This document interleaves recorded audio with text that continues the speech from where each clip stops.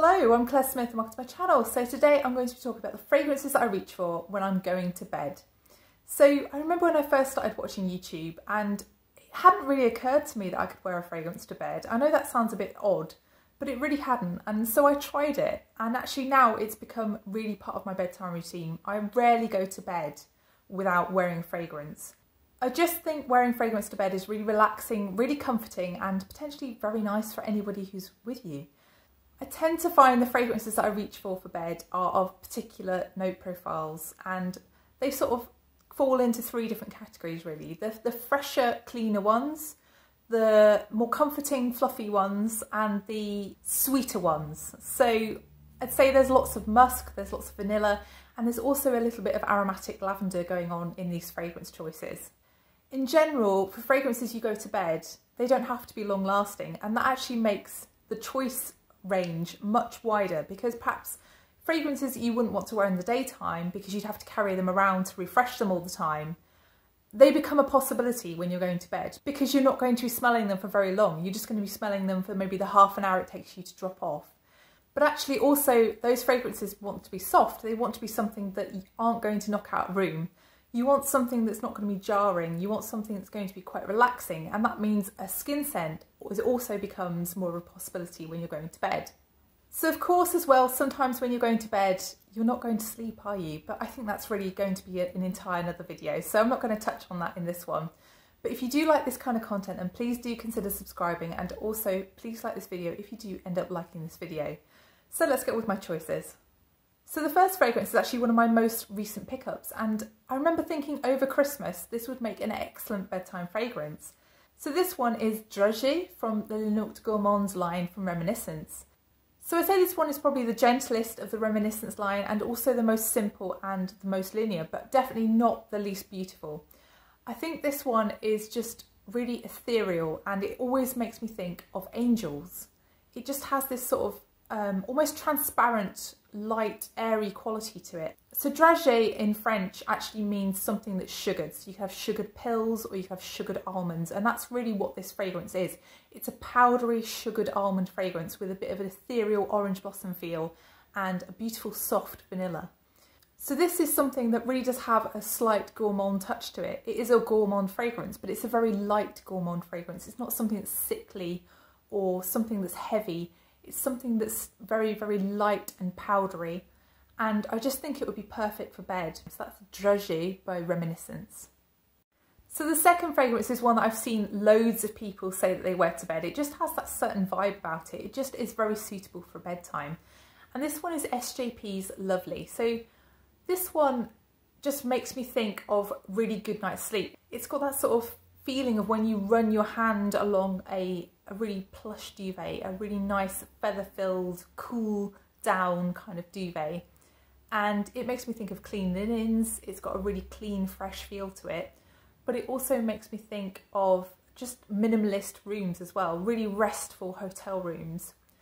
And I think the thing that really gives me that feeling of this is going to give me a good night's sleep is really the lavender in this fragrance.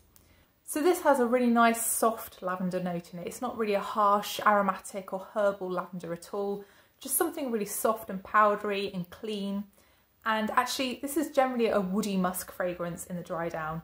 And really, if you spray this on at night, you'll be left with this beautiful lavendery woody musk in the morning. And this is a fragrance that actually my husband does sometimes comment on. He has said many times actually when he wakes up next to me that I smell nice when I'm wearing this one. And really my husband is not someone who notices fragrances or is interested in fragrance in the slightest. So for him to comment on a fragrance, it's quite unusual. And also the price of this fragrance really justifies its use in one that you would use to go to bed, because it's a very low price point, isn't it, this one? You can spray as much as you want of this one. And really it's, you know, a whole bottle of this is less than £20. So it's a really bargainous fragrance and perfect for wearing to bed. So that's SJP's Lovely. So this next fragrance is really one of my favourite fragrances ever, and it's not one that I only wear to bed. I wear it in the day as well, and it's something that I just absolutely can't get enough of. I find it addictive, and it's one as well that is quite a soft fragrance, or it can be if you don't spray very much of it. So this one is Glossier You, and Glossier You is just a very, it's like a cozy morning fragrance. It's a cozy morning in bed, warm in bed with your significant other. It's very much a clean skin kind of fragrance. It's that nuzzling up to someone, being in the nape of their neck and smelling them and just feeling their warmth and just being enveloped in that cozy feeling of being close to someone. It really does take you there, and this one, I think it takes me there because it's got that ambrette. Ambrette is just addictive. It's something that really does have that skin-like feel to it, and also this fragrance has a little bit of a clay-like feel to me. It's something that makes me think of art classes. It makes me think of life drawing and neutral colours. It's musky and it's calming, but it's also a fragrance that I find addictive. It's something that I want to get close to. It's something that I can't stop smelling once I smell it. I really think this fragrance is as close to a universal fragrance that I've smelled in the perfume world. I can't see anybody thinking this fragrance smells bad. I can't see anybody not liking this fragrance. And it's something that I think suits everybody because it just smells like skin. How can a fragrance that smells like skin not suit you? So different people smell different things in this fragrance, and I entirely get that because we all smell differently. Some people say this smells of wood shavings, some people say this smells very musky, but to me this one smells like close, warm skin. So that's Glossier You. So this next fragrance I started wearing to bed just out of my disappointment in its lasting power, and actually wearing it to bed, I'm really enjoying it. It's one that I do reach for quite a lot in the winter. So this one is the Scent for Her Private Accord by Hugo Boss. So this one is often described as a chocolate orange fragrance, and really when I'm wearing this to bed it makes me feel like I've had a mug of cocoa. A mug of nice, soft, warm, velvety cocoa laced with a little drop of Cointreau. It really makes me think of those comforting bedtime drinks that you have to try and get yourself to sleep. And really, I'm not someone who's into really super sweet or sticky fragrances, and I don't find this one overwhelming. But it really is a delicious fragrance to wear, and I think as well if you're with someone, I can't see anybody complaining about smelling this one in bed. It's not an overwhelming fragrance.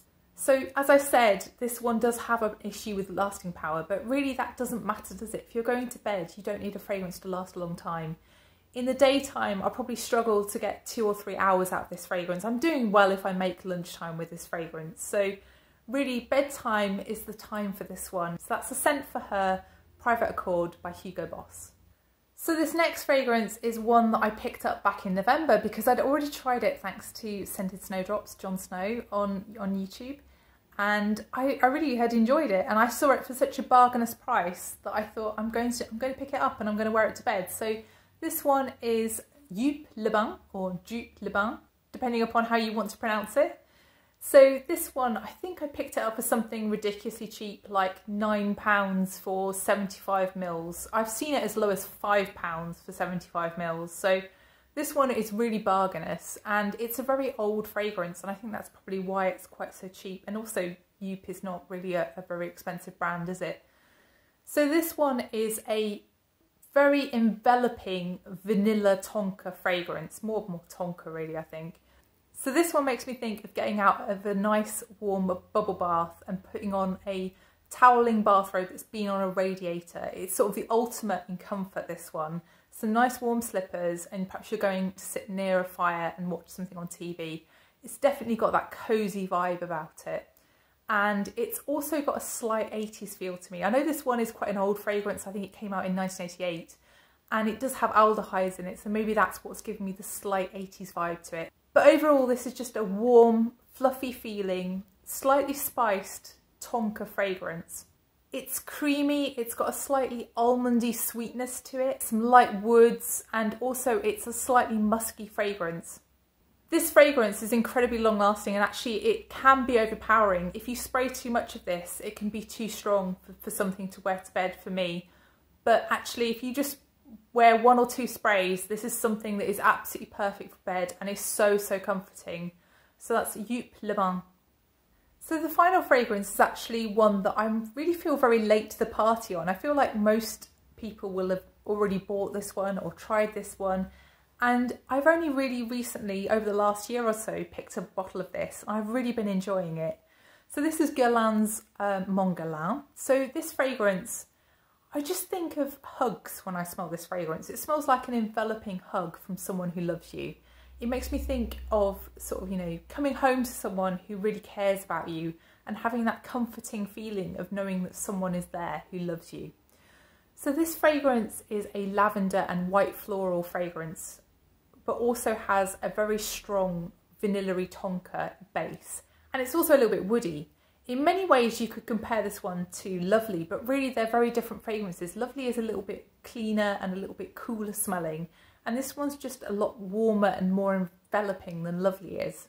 To me, this fragrance has a little touch of Shalimar in the base, and actually Shalimar is a fragrance that I'm really not that keen on, but actually here, it just really adds a little bit of a vintage nod to this fragrance and makes me love it more, really, because Guerlain are sort of going back to their history and their heritage, and I love that about Guerlain. So I'd say this fragrance is actually quite strong for a bedtime fragrance. It's one that I would only spray 1 or 2 sprays of because I think it could be overpowering and quite cloying otherwise. But I think this one is very, very elegant and is something that I think that anybody sleeping near you would absolutely love to smell as they drift off to sleep as well. So that's Guerlain's Mon Guerlain. So my final fragrance is really an honourable mention because this one is getting hard to find, and I don't want to have people chasing fragrances that I'm talking about and not be able to find them. But if you can find this one, I would really highly recommend it because it's gorgeous for the daytime and it's also gorgeous for bed. So this one is La Nuit Trésor Musc Diamant by Lancôme. So I love this fragrance so much that I've actually already bought another bottle of this fragrance because I just don't want to be without it. This one is a gorgeous, very clean smelling white musk fragrance, but with a touch of raspberry and rose. And there's also a little feeling of licorice to this fragrance as well. But it's a very gentle, soft licorice, and it's something that just is the background sort of naughtiness to this fragrance. So this one I do wear in the daytime mainly, but I do think this would also make a lovely, lovely, soft, powdery nighttime fragrance as well. This fragrance just makes me think of 50s pin-up ladies, you know, beautiful makeup, beautiful hair, wearing satin nightgowns lined with lace, humongous powder puffs, just that whole vintage vibe is encompassed in this fragrance, but in a modern kind of style. And I think that's what I really like about it. So this fragrance is really long lasting, but it is quite a gentle fragrance in the main. 1 or 2 sprays and would be excellent for bedtime. And I think it's just a very elegant but inviting fragrance. For anybody with you, I think you would just smell absolutely stunning and they would be very happy to snuggle you. So this one is La Nuit Trésor Musc Diamant. So that's the final fragrance in this video. I hope you've enjoyed it. If you have enjoyed it, then please press the like button and please also consider subscribing if you haven't done already. And please let me know, which fragrances do you wear to bed? Have you tried any of these? Or are you someone who hasn't worn fragrance to bed and is now going to try a fragrance? Please let me know how it goes. So thank you so much for watching and I'll see you in the next one. Bye.